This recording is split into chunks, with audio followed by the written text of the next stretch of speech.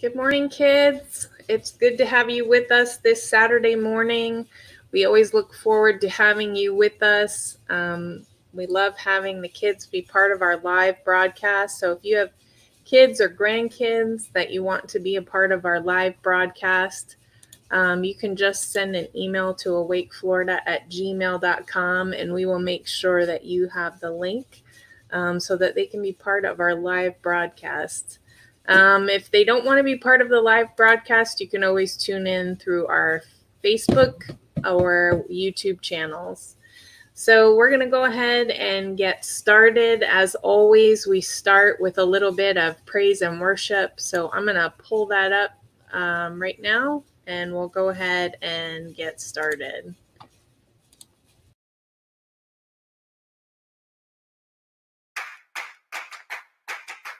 From Japan to Milan to Uzbekistan, all across the world, Jesus is the King. From Queensland to Greenland, way down in New Zealand, all across the world, Jesus is the King.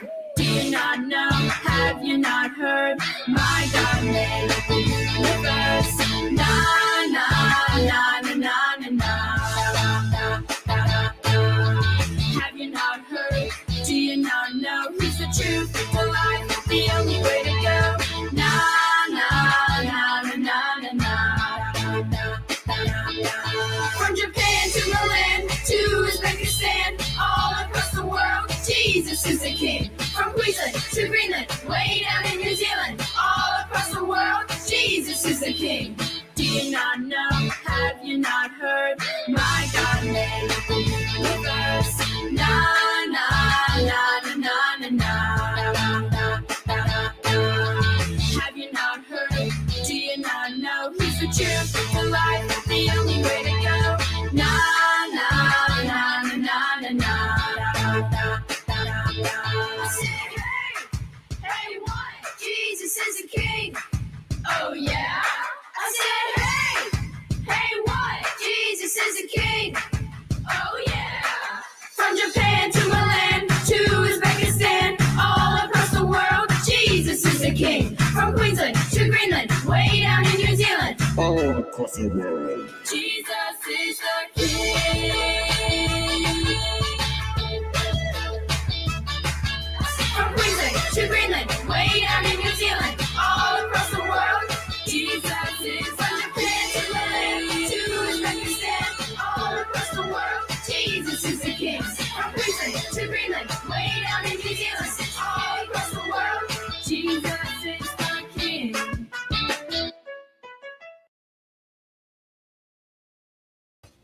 All right, that was a good song, and it is a reminder to us that Jesus is our King. So I'm going to turn things over to Miss Stephanie now so that she can start our lesson for this morning.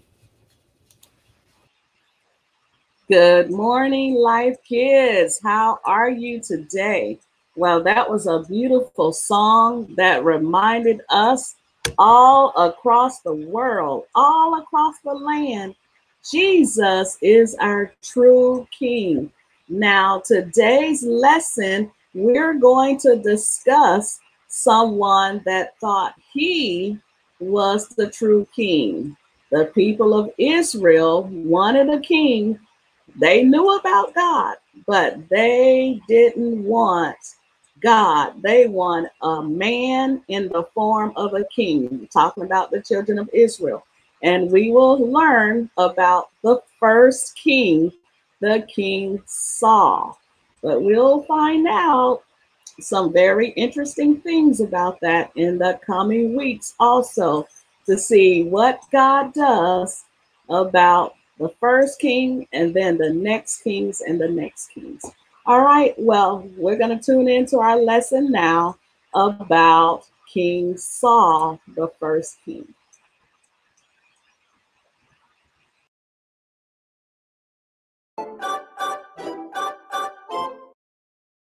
And today, I'm going to tell you the story of Saul. Are you ready?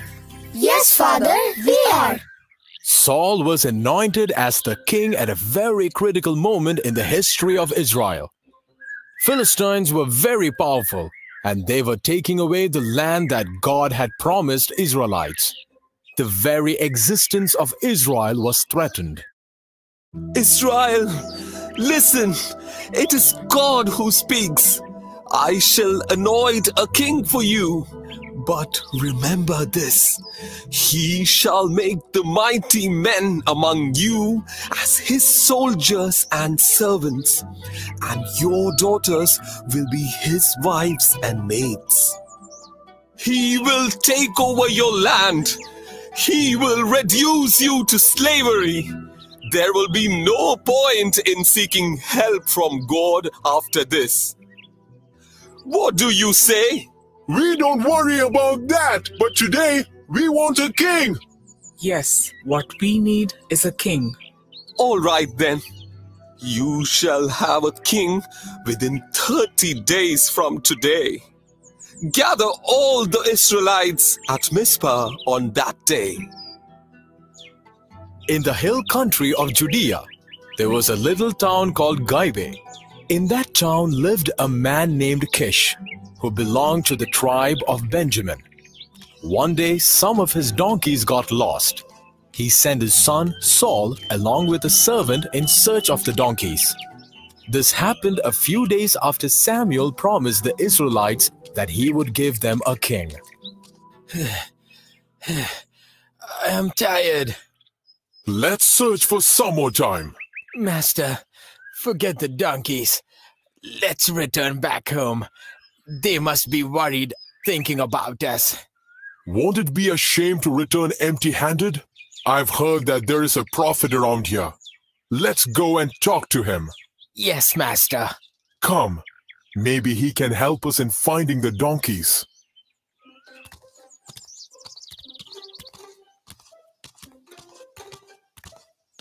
Hey, look, there's someone there.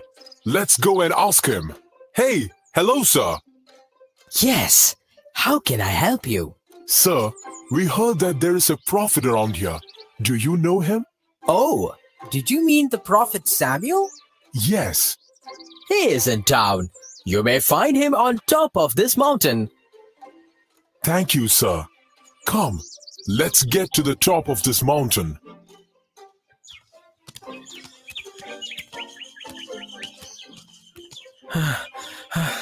Have we reached, Master? Yes, we have reached the top. Oh, there's someone over there. Let's go and ask him. Excuse me, sir. Yes? Could you please help us find Prophet Samuel? We are coming from Gibeah. I'm Samuel. Did you just say that you are coming from Gibeah? Yes, we are from Gibeah. And is your name Saul? Whoa, yes, my name is Saul. But how did you know? God, it's like you told me in my vision. Thank you, God. Master, we come in search for our donkeys. They were lost a few days back. Don't worry about the donkeys anymore. They have been found. Come with me. You can stay with me tonight. Yes, Master.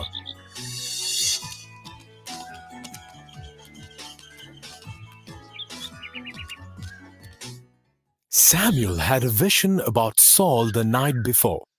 And when he saw Saul, he knew that he was the chosen one by God to be the king of Israel. Saul stayed with Samuel that night, and they were about to return back home the next morning. Saul, wait there. Yes, Master?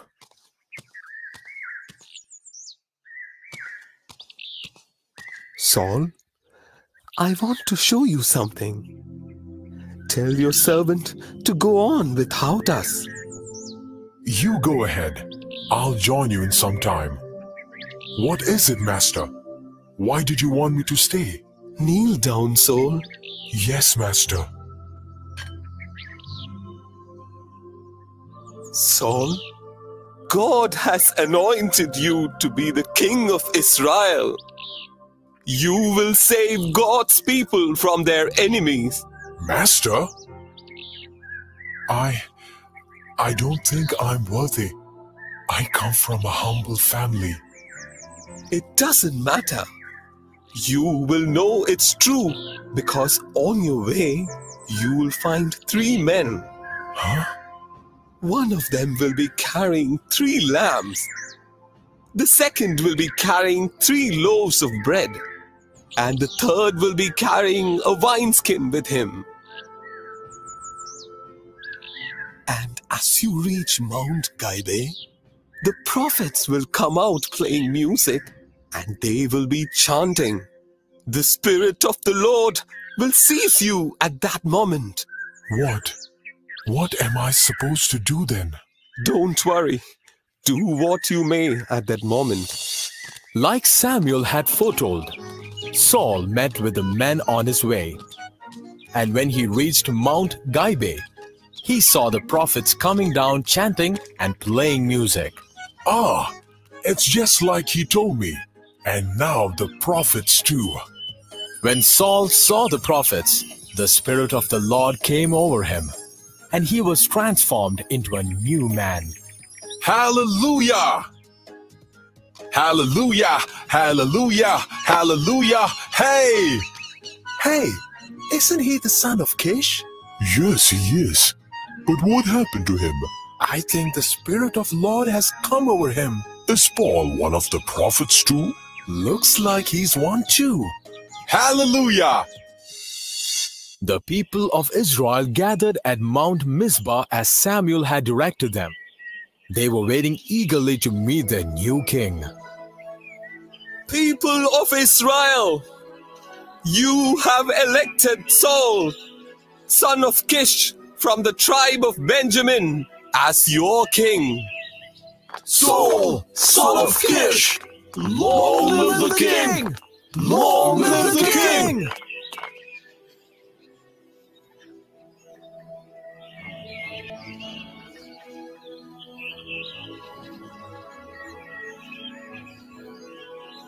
Saul, God has chosen you to protect Israelites from the enemy.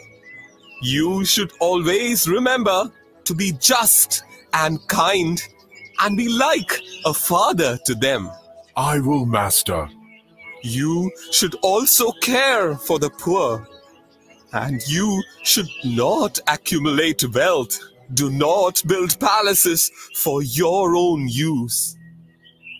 I will never forget your words, Master. I will never forget what you have done for me. Thank you so much.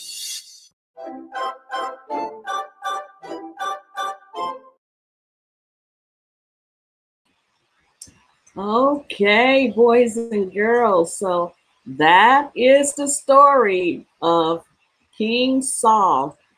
Saul was anointed by Samuel. The people of Israel, they wanted a king. They chose not to listen to the one true King of Kings and Lord of Lords. They wanted a fleshly king, someone that they can see. But remember, there were going to be some consequences that the children of Israel would have to face because they chose a king instead of listening to the one King of Kings and Lord of Lords. Remember the song that says, all across the world, all across the land, Jesus is the King. So one of the things that they were going to have to deal with, that the King Saul was going to turn them into soldiers, and their wives were going to have to be servants, and they would have to do exactly what King Saul said. Also, he was going to make them into slavery.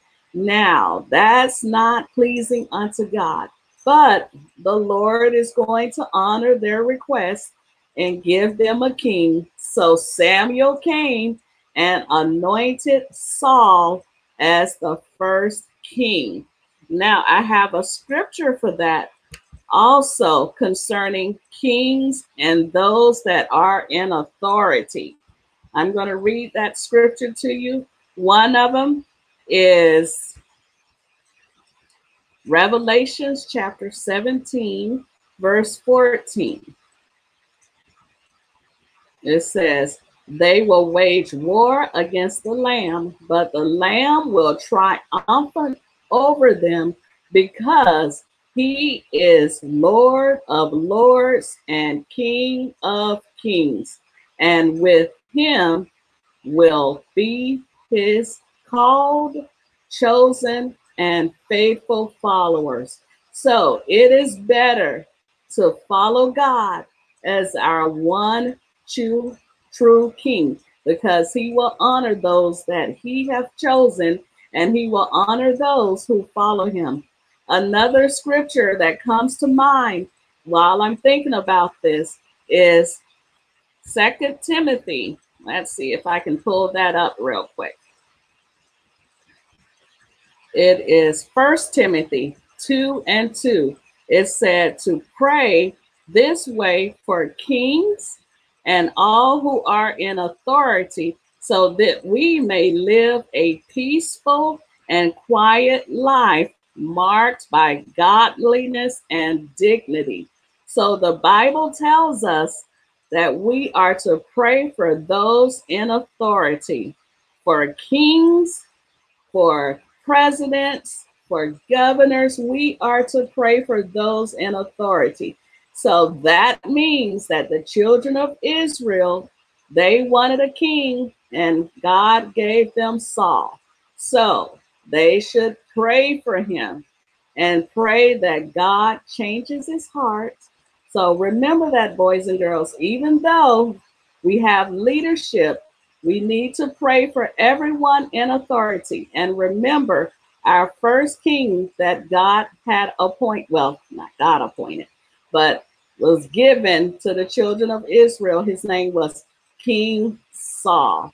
All right, and next week we're going to talk a little bit more about the next king. We're going to talk about King David, and that will be coming from Miss Carmen and Sarah's mom. So, all right, boys and girls, thank you and have a great and blessed day. Continue to have fun learning about God. Blessings. All right. Thank you, Miss Stephanie, for that lesson. And Pastor Mac posted a message here in our comments that says, pray for me too. So yes, we want to pray for our presidents, our governors, all of our leaders, and our pastors who are also over us in our lives, and our Apostle Joshua and his family. So we're going to go ahead with and continue on with our program, and I'm going to call up Mama Pauline, who is going to do our story time. Oh, good morning, children. It's always so good to be a part of this on Saturday mornings with you.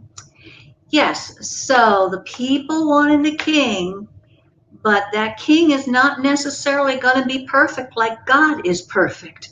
So he's going to have some faults. So sometimes there were good kings and sometimes there were bad kings. So we learned that Saul was the first king, and that maybe he got a little bit proud of being king. Sometimes kings can be so wrapped up in themselves that they forget about the people that they're supposed to be taking care of. Today's story is called Mustache by Mac Barnett.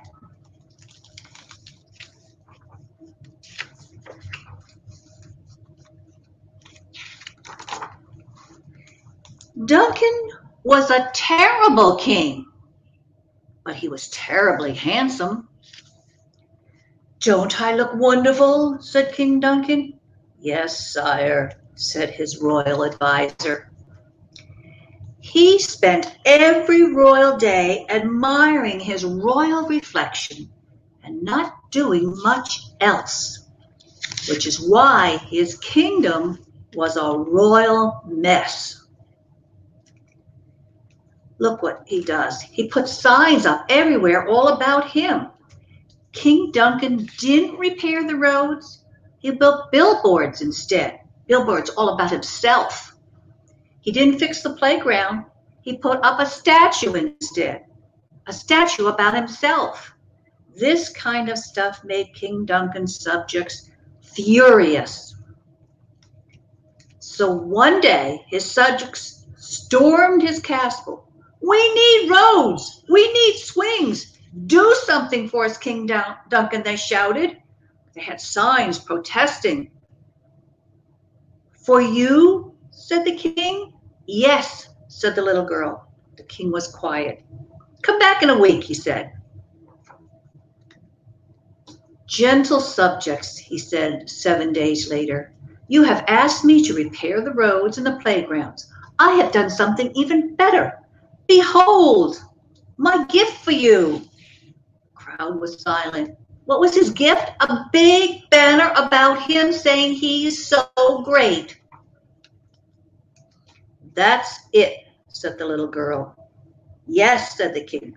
"Oh," the king grinned. So the children and everybody thought that was the only gift he was giving, was a big banner of himself. The crowd left. The sun set. And the next morning, the king's gift looked like this. Somebody had painted a big mustache on his big banner that says he's so great. King Duncan was furious. "I must catch this vandal," he screamed.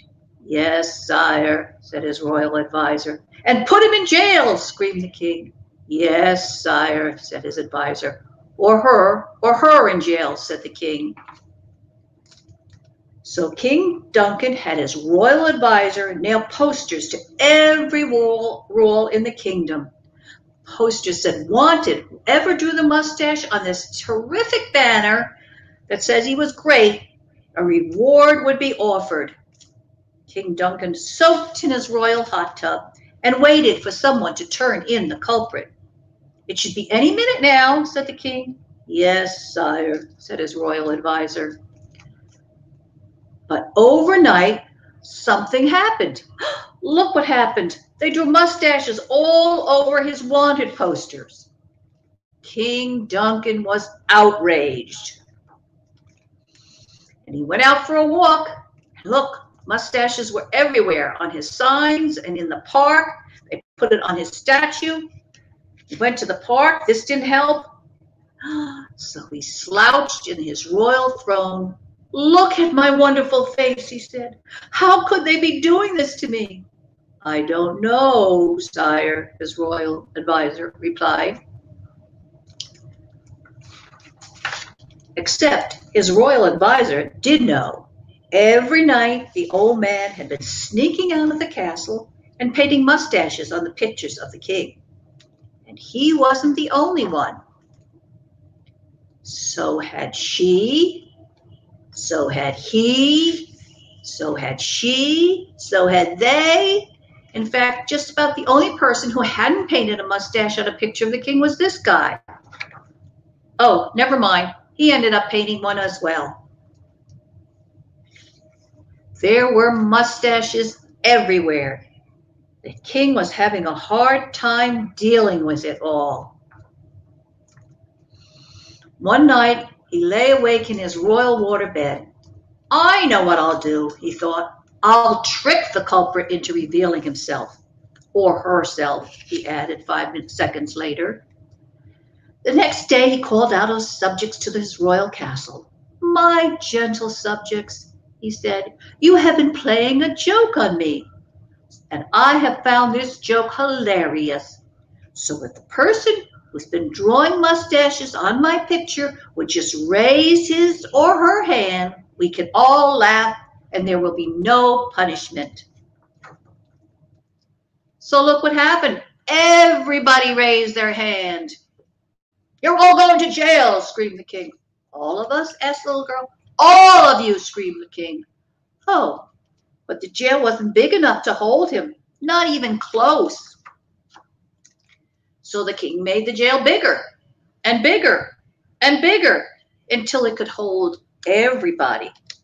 But that's something interesting because he built a brand new jail, which was better than what his city was. And every day, the king sat on his royal throne, the only free man in all the land, We sure showed them, King Duncan said to his reflection.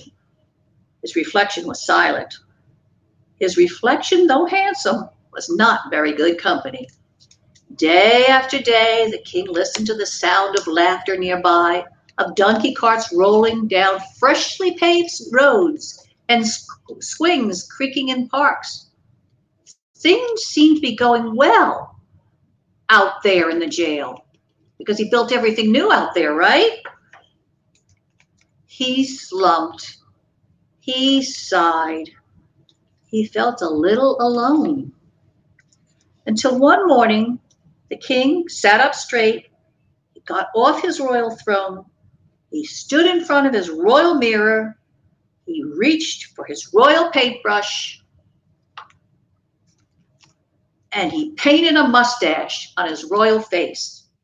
It looked pretty good. Well, that's it, children. See, sometimes we get so caught up in thinking that we're so very important that we're forgetting about taking care of the people that we were supposed to take care of. If you're a king, a president, a governor, just as Miss Stephanie said, or as Pastor Mac mentioned, we need to pray for those people who are in authority over us so that they will treat us right and they will govern us properly and take care of us if that's what they're supposed to do. So I thank you, children, for joining us, and I turn it back to Megan. And understand that King Saul, although he was the first king, he's not going to be the only king. And the difference is that Jesus is our king, and he's the one that governs us and protects us. Back to you, Meg. Okay, thank you, Mama Pauline, for that story. And thank you, Miss Stephanie, for our lesson for our younger kids. So we're going to go ahead and do the second part of our lesson, which is geared more towards our older kids. We are still going to be talking about Saul, the first king. So I'm going to be backing it up and talking about the same things Miss Stephanie shared, but we're just going to go a little bit deeper into the story of Saul and how he became king. So what we're covering right now, as you know, we're going through the Bible. We started at the beginning, and right now we are in the book of 1 Samuel. So there's a 1 Samuel and a 2 Samuel, and we are in the first book of Samuel, and we are going to be covering chapters 7 through 13.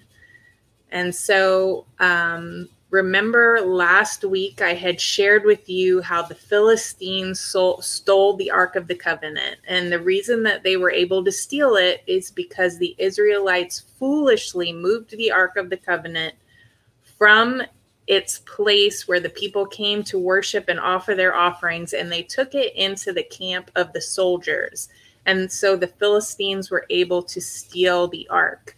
But when they stole the Ark, bad things started to happen to them because they weren't supposed to have it. So they started getting sick. And because of this, they decided they shouldn't keep the Ark. So they loaded it up on an ox cart and sent it back into Israel. And so when the ox cart gets into the land of Israel, all of Israel rejoices because the presence of God has returned, because the Ark has returned. But what they do is they leave it in that place where it entered Israel. They still don't take it back to the holy place. And we're going to get back to that later as we go through the Bible. But we're going to go back to Samuel. So remember we talked about Samuel. Samuel was raised in that holy place by Eli, who was the priest at the time. And so when Eli became old and he died, Samuel took over as priest. Now, Samuel was also a prophet. Remember, we talked about that last week, how God spoke to Samuel, and Samuel then told the people what God had said. So he was a prophet and a priest. But he was also a judge. Remember, we talked about the judges, how Israel, even though the nations around them had a king, Israel did not have a king. They had judges, people that God appointed to be rulers, but they basically brought justice to Israel. It isn't the same thing as a king.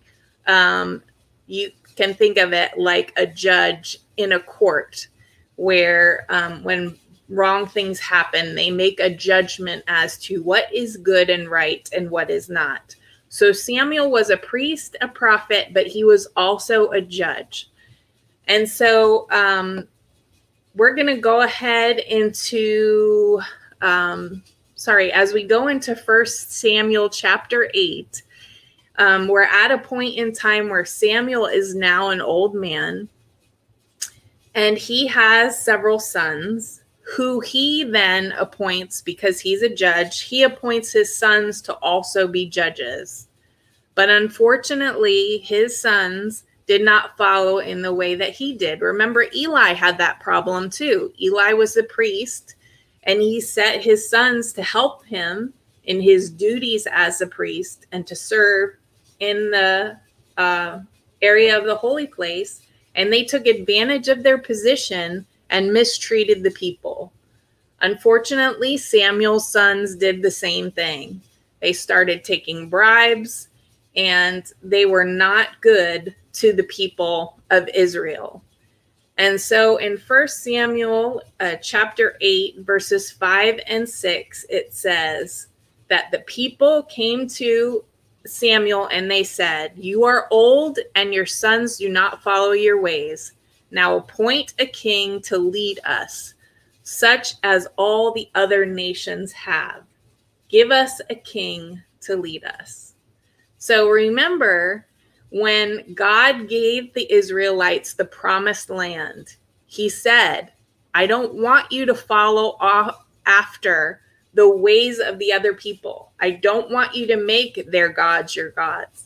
And so he commanded the Israelites to push out the other nations so that they would not be living among them and influencing their decisions. So here's another way that we see how the nations around them influenced Israel. They didn't have a king, but the nations around them did. And they decided that that was a better way. And so they told Samuel, "We want a king." So Samuel prayed to God. In verses 7 through 9, it says, listen, this is how God responded to Samuel. It says, listen to all that the people are saying to you. It is not you they have rejected, but they have rejected me as their king, as they have done from the day I brought them up out of Egypt until this day, forsaking me and serving other gods. So they are doing to you. Now listen to them, but warn them solemnly and let them know what the king who will reign over them will claim as his rights. So as the video had showed and Miss Stephanie shared, there were consequences for them rejecting God as their king, because in reality, they already had a king. They had God as their king, and all they had to do was follow the rules that God had given to them through Moses the prophet. But they didn't do it, and they kept struggling and struggling. And so they decided that they wanted a man. Just like when God spoke to them, they said, "Whoa." They became afraid, and they said, "Okay, God, we don't want you to speak to us directly. We want you to speak to us through Moses." So now they're saying, "God, we don't want you to be king over us directly. We want you to appoint a king who is a man over us." And so Samuel went to the people and he warned them that this king is going to basically make you his servants, and he's going to charge you taxes. So right now, everything that you have is yours, and you can till your ground. And, God asks for an offering, but everything else is yours. So now they still have to give offerings to the Lord, but now they also have to pay taxes to the king. And so he tells them that they are going to regret their decision. But they respond saying, we want a king over us, so we will be like other nations. Well, God did not want them to be like other nations. God wanted them to be the special nation that he declared them to be. But God listens to them and he agrees to give them a king. And in 1 Samuel chapter 9, we find out that a man named Saul, he loses 3 donkeys. As the video showed, when he goes to find them and he can't find them, he goes to the prophet in hopes that Samuel will be able to tell them where he is. But God speaks to Samuel ahead of time and says, I'm sending somebody to you, and he's the one you're going to anoint as king. And so as Saul approaches him, Samuel hears from the Lord, this is the man. And so he tells Saul, I'm going to make you king over everyone. And Saul says, but I'm the least of my tribe. Why would you do this? So remember that Moses said the same thing when God chose him. He said, I am the least. But it doesn't really matter what we think of ourselves, does it? It only matters what God sees in us. And we have to always remember to obey what he's telling us. So Samuel explains in great detail to Saul what is going to happen to him next. And the reason why he does this is because he wants to prove to Saul that God is going to do what he said. And we saw that in the video that Saul went and met the prophets. He was able to prophesy, and all the things that happened as God said. And so he tells Saul that when he goes to Gilgal, he's to wait 7 days for Samuel to meet him. And then we go into 1 Samuel chapter 10, where Samuel is addressing the people, and he says, this is what the Lord, the God of Israel, says. I brought Israel up out of Egypt, and I delivered you from the power of Egypt and all the kingdoms that oppressed you. But you have now rejected your God, who saves you out of all of your disasters and calamities. And you have said, no, appoint a king over us. So now present yourselves before the Lord by your tribe and clan. So remember, Israel is made up of 12 tribes. They were, the names of those tribes are from the 12 sons of Israel, or Jacob. So they come together as this giant group tribe, but within those tribes are families, or what they called clans. And so God basically down selects each of the tribes, and he goes to the tribe of Benjamin, and then he goes to the family that is Saul's family, and he gets all the way down to where God selects Saul to be the king, and he does this in front of all the people of Israel. But when they go and they name Saul as the king, Saul is nowhere to be found because he's hiding. He was afraid. You know, he said, I'm the least of these. Why have you chosen me? So he's afraid to be king. So he goes and he hides. But you know that you can't hide from God. And so God reveals to the people where Saul is hiding, and they do anoint him as the king. So God then speaks to the people in 1 Samuel 11, chapter 12, and he reminds them that they said, no, we want a king to rule over us, even though the Lord your God was your king. And in verses 14 through 15, it says, Samuel said to the people, If you fear the Lord and serve and obey him and do not rebel against his commands, and if both you and the king who reigns over you follow the Lord your God, good. But if you do not obey the Lord, and if you rebel against his commands, his hand will be against you, as it was against your ancestors. So God's giving them another warning that, yeah, now you have a king, but you still have to obey God. And as long as you and the king obey and follow God, that God will be with you. So the Israelites, after hearing this from Samuel, are grieved, and they're sorry for what they've done, and they ask Samuel to pray for them. And Samuel says in verse 22, "For the sake of his great name, the Lord will not reject his people, because the Lord was pleased to make you his own." So God then tells them again that they are his people and that he will have mercy on them despite what they have done. So we go into 1 Samuel 13 now. Saul is the king, and the Philistines are preparing to fight Israel. So Saul tells the people to meet him in Gilgal, and Saul remains in Gilgal waiting for Samuel. Remember, Samuel said, when you go to Gilgal, wait 7 days. So Saul remained in Gilgal waiting for Samuel, but the people started to become afraid and they started to scatter. So Saul starts to get nervous. And he's like, I can't go into battle unless we've offered a sacrifice and the people are leaving. I need to do something.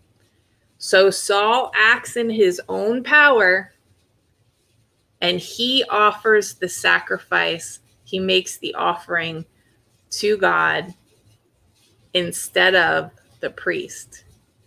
Saul is not the priest. Saul is the king. And God was very specific in the beginning when he said about the rules that there were certain offerings that were only to be given by the priest. But Saul took it into his own hands and made the offering himself. And as soon as he was finished making the offering, Samuel showed up as he promised. But he realized what Saul had done, and Saul was very angry. And in verse 13 and 14 it says, "You have done a foolish thing," Samuel said. "You have not kept the command of the Lord your God gave you. If you had, you would have established your kingdom over Israel for all time. But now your kingdom will not endure. The Lord has sought out a man after his own heart and appointed him ruler of his people, because you have not kept the Lord's command." So just like God said, Saul did not obey God. And so God was going to appoint another king. And so we'll find out in the weeks to come what happens between Saul and the next king in line to take over, and how this one act of disobedience that Saul has actually changes his whole life. So it was so good to have you with us this morning. We thank you for joining us, and we ask that you would continue to join us. We are going to continue to meet on Saturday mornings at 11 a.m. To continue God's time. And then for those who are able to join us in service on Sunday, we are going to start taking the kids out and doing a craft with them that will join in and with the lesson from the day before. So we encourage you to, even if you can't be on at 11, that you come back and check in and listen to the message, so that when you are able to do that project, you're aware of what the lesson is about.